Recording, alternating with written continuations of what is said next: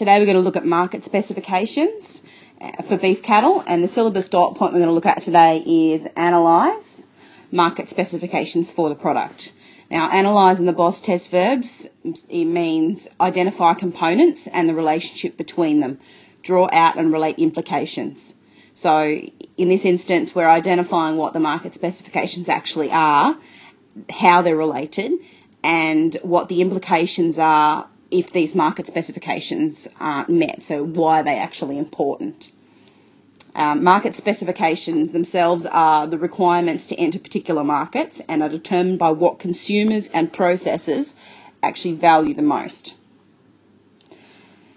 For beef cattle, there's major and minor. In particular, the major ones are weight, which is usually carcass weight, fat, sex, and age. Now, the minor ones usually are for particular markets. So these include breed, lifetime traceability, which all cattle have now anyway due to the NLIS scheme, accreditation, so whether they're eligible for European Union, MSA, which is Meat Standards Australia, or if they're pasture-fed or grain-fed, their muscle score, their butt shape, HGP status, which is hormone growth promotants, meat colour and fat colour, which we've covered in a previous lesson, so I won't be going over in this one, fat distribution, and the pH of meat, again, which we've covered in a previous session. This graph here is quite important. It shows the different types of markets and what their requirements are for the two main market specs, which are carcass weight and fat depth. So your local butchery, those sorts of domestic and trade as such, they don't require big carcasses, so they really only require 150 kilo carcass weight with a fat score of 2, so a depth of 2 to 6 at the P8 site, which is on towards the rump, and I'll show you in a later slide. In contrast, the Japanese long-fed market, which are the ones that are put on grain for a long period of time and then processed, so they're your high-quality Japanese markets, they really need to be up around the 400 plus kilo carcass weight and with quite a bit of fat on them, so between score 4 and 5, which is 13 to nearly sort of 30 odd mil of fat at the P8 site, and then obviously everything in between. Dentition or age is particularly important. There's actually two ways they can measure age. The first one is by looking at the teeth. The second one is by ossification, which is, we've spoken about it in another lesson, and is to do with the cartilage that's turning to bone in the spinal processes. But a farmer can certainly have a look at the dentition, and often in live assessment they'll look at the dentition as well. An animal that still has all its baby teeth is called a milk tooth. So that means they haven't actually had any teeth at all erupt, and usually up till about 2 years of age is when that'll happen. Once it's erupted its first 2 teeth, it's called a 2-tooth. When it's got 4, it's a 4-tooth.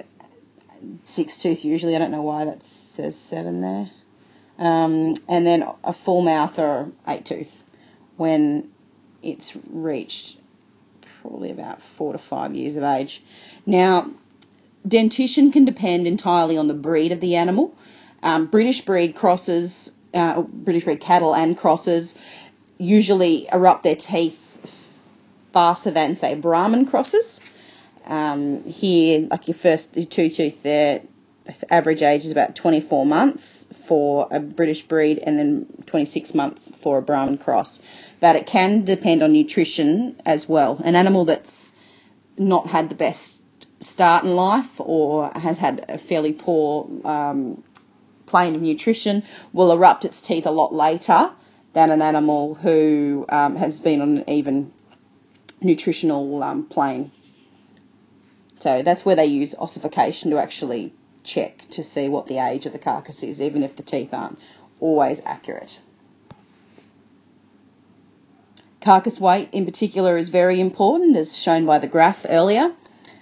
We've got it depends entirely on maturity patterns. So a British breed, like this one here, which is a shorthorn, they are a small-framed animal.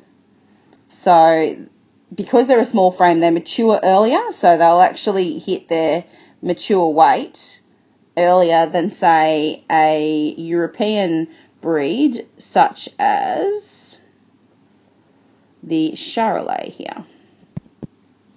So they're a larger framed animal, and they hit their maturity later. So these animals will start actually depositing, the small framed animals will start depositing fat earlier than the large framed animals, so they'll actually finish earlier. This graph over here is to do with how tissue is actually deposited. So from birth, the first thing that's deposited is bone. However, as the animal reaches puberty, which is here, it'll actually start to lay down muscle a lot faster, and then as it reaches maturity, it'll start to lay down more fat. So this is what's called finishing. They're meant to actually have laid down a certain amount of fat in particular, usually for market specs, and then marbling comes last at the end here. Now, the reason carcass weight's actually important is because it determines the size of the primal cuts, which ultimately determines the size of the retail cuts.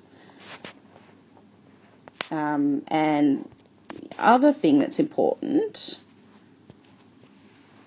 is the processing equipment. So when they move to more automatic type processing equipment rather than manual labour, this is where the yield and the size of the actual primal cuts will become more important. But it's more to do with the consumer. Like the size of the retail cuts is more to do with a consumer preference than anything else.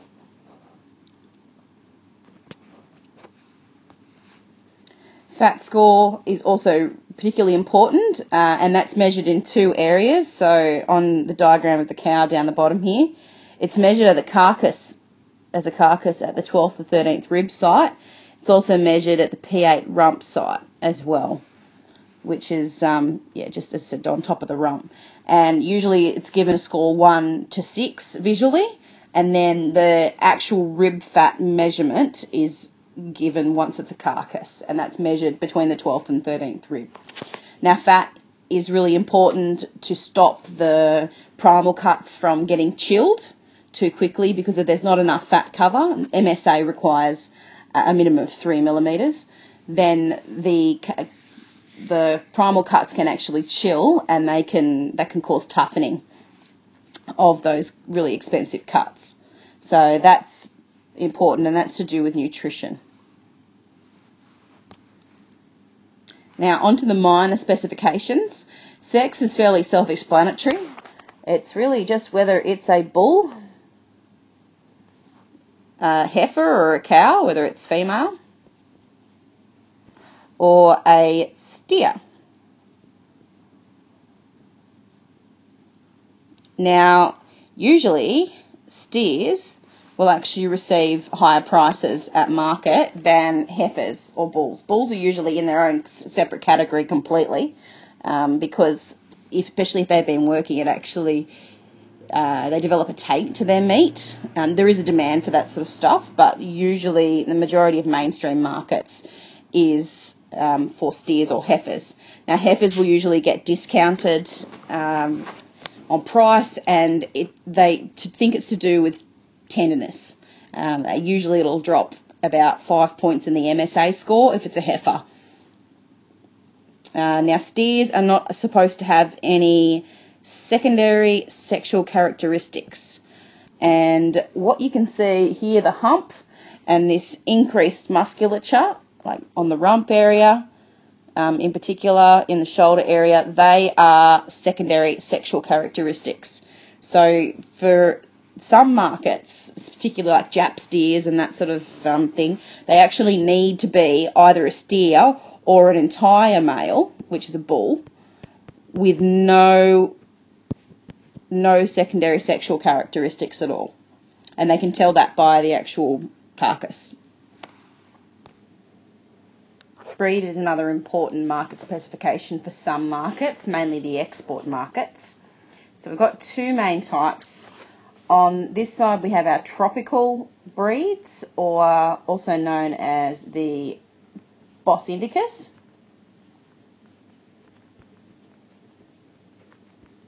And that includes Brahman, Drought Master, those sorts of cattle with that have got the zebu content in them. And then our Bos Taurus breeds can be further split up into two main categories. We've got our British, which are our earlier maturing ones we've spoken about earlier, and we've got our European, which are our later maturing, larger framed. Now, British includes Angus, it includes Shorthorns, Murray Greys, Hereford, etc. Our European main ones are Limos, Charolais, and Simmentals.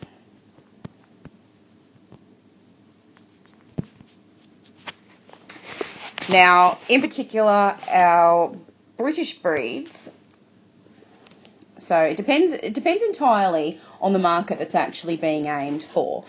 Generally, a lot of feedlots in particular will prefer the British breeds or British cross European breeds because of their meat eating quality.